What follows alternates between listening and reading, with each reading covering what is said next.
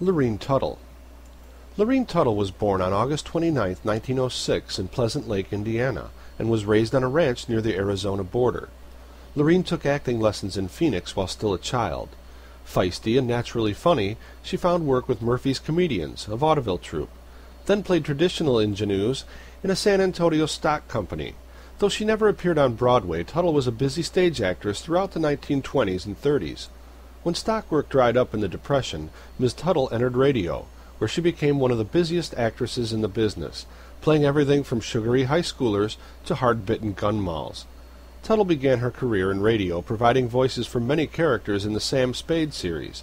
Many of her fans feel that her best radio work was as Effie, the effusive and efficient secretary on The Adventures of Sam Spade, in which Howard Duff played the private eye Spade. Also to her radio credits, she portrayed Nurse Judy Price on CBS Radio's Dr. Christian from 1938 to 1943, Marjorie Forrester on NBC Radio's The Great Gildersleeve during the early 40s, and provided voices on The Red Skelton Show, notably that of the mother of Junior, the mean widow kid.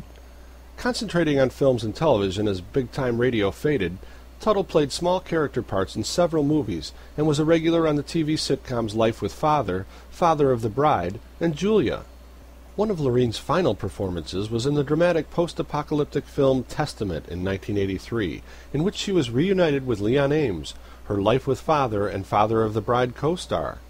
In private life, Lurene Tuttle was the wife of radio actor and announcer Mel Ruick and the mother of musical comedy actress Barbara Ruick. Lurene Tuttle died on the 28th of May, 1986 in Encino, California, and is laid to rest at Forest Lawn in Glendale, California, in the Whispering Pines section, lot number 1570. Information for this audio clip came from your audio series descriptions moderator, Roger Hohenbrink. This audio clip is provided by the Old Time Radio Researchers Group, a group of volunteers dedicated to preserving radio's past. If you are interested in assisting to preserve radio's golden past so that future generations might also enjoy it, we urge you to look into membership in the Old Time Radio Researchers Group. Visit our home on the web at www.otterprojectonline.info. I'm your announcer,